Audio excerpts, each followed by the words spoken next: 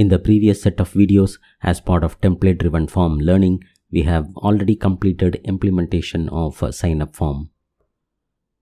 After sign-up, once a user logs into the application, an update profile screen needs to be provided.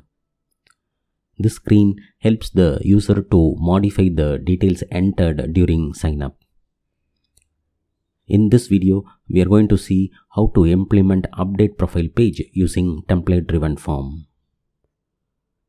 Ideally, update profile page should be developed by creating a new component. In this new component, the sign-up form code can be copied and pasted, after which the changes for update profile can be implemented.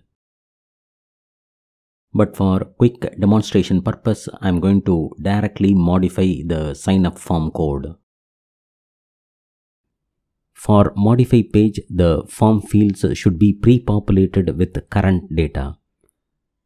For example, if Stella is the user logging into the application, then the sign-up details entered by Stella should be pre-populated in the update profile page. The data for modify page has to come from database through backend service. As we are focusing on Angular, the data will be hard-coded in app.component.ts. I am hard-coding the data for Stella by changing the constructor parameter values with name as Stella, email as stella@gmail.com, status having ID as 2 and name as employed, gender as F, password as pass123 and promotions as true. In app.component.html, I am modifying the heading as update profile. Then changing the submit button value as save instead of sign up. I am saving both the files. After the page reload, we can see the form elements pre-populated in name, email, gender, password and promotions.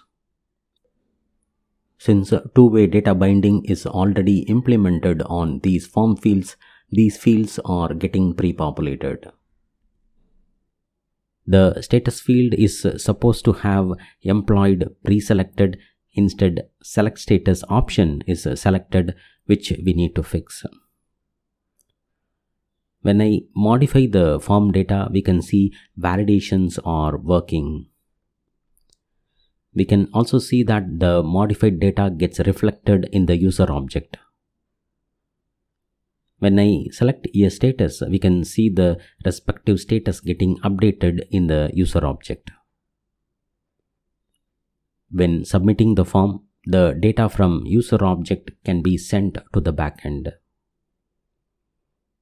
We can see how we can reuse the existing sign-up form code and convert it to implement update profile page without having the need to completely rework on the coding.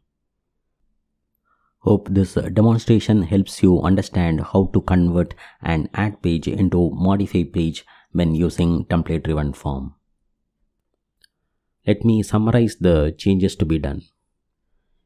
In app.component.html, change the heading to update profile, then the button label as save.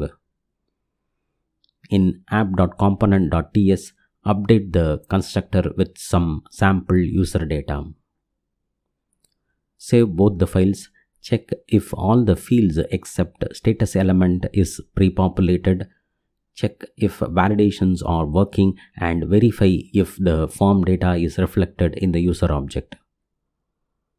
In the next video, we will understand why select status element is not working as expected.